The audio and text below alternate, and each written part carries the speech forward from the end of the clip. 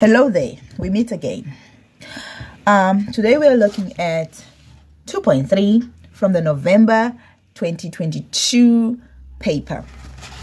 Right, so we're first going to look at the map. It says in this statement, below is a simplified route map.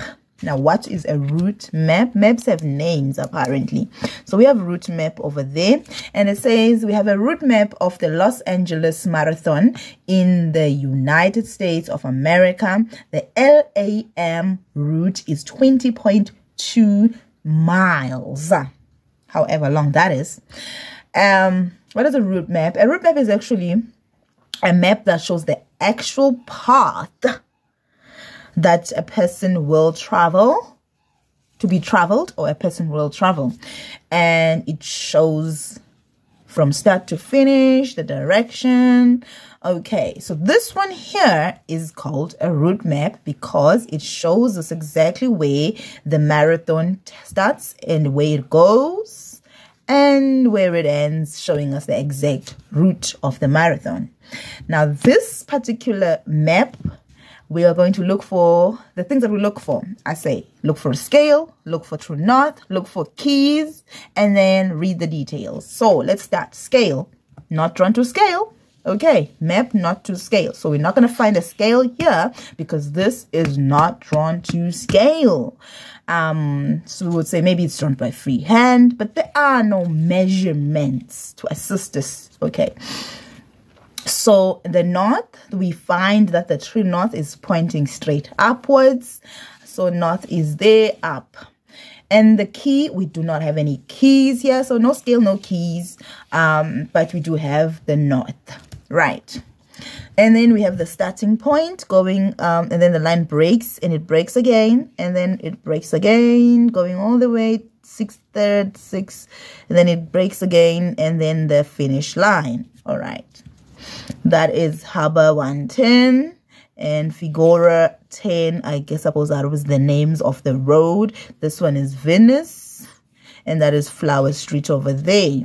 Let's try and see the questions. Okay, use the information above to answer the questions that follow. Explain the meaning of the route map. So in this context, what is a route map? A route map, this particular route map, is a map that shows the direction, the path that the people running the marathon will take from start to finish. So that would be the answer. And if we use this in thingy, but otherwise a route map is a map that shows the path. Now we have to be in context here. This is a path. It shows the actual path that the marathon runners will take from start to finish. And then it says describe what is meant by map not to scale. We've said it also that we don't have a map on this we don't have a scale on this map. We know this how. We know that this does not have a map because it says map not to scale. So they did not draw this drawing using measurements, and therefore you cannot correlate it with the measurements from real life to what? To the drawing. It's not drawn to scale. This particular map is not drawn to scale. You cannot use a ruler. You cannot use all of that to put it to real life, right? Okay, so 2.3.3 says the runners in Los Angeles marathon have to pass underneath a bridge at certain points during the marathon.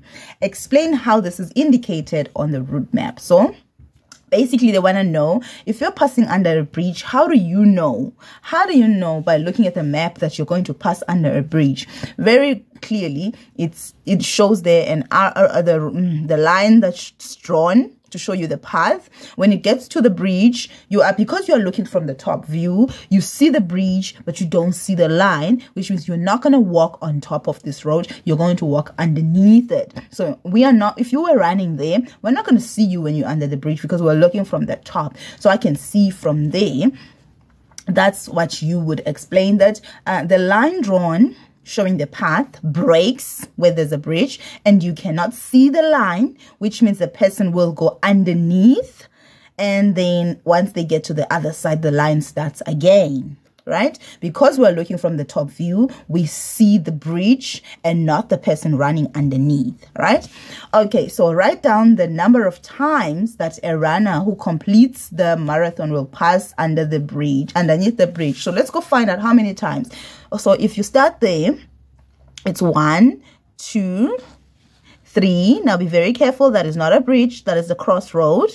4. So you are going to pass there under the bridge 4 times. Now, it's a give and take on this one because the arrow is pointing exactly on the bridge, which is confusing. And then you have this arrow pointing before the bridge. So the answer is 4 or 5, you know, depending on here, where exactly are they starting. So we're going to go with 4 because it seems like this arrow is pointing that they start there. These arrows are continuous, and then they say maybe the starting point is there. It's confusing. Okay. They shouldn't do things like that. Write down the general direction in which the runners will face when they start in Flower Street. Okay, first of all, let's find Flower Street. There in Flower Street. So they're starting at Flower Street and they're facing this direction, right? So that is, they're facing downward, and downward is south because upward is north, but they're not facing directly south, right? They're facing south, but they're also facing a bit to the left, and that would be southwest.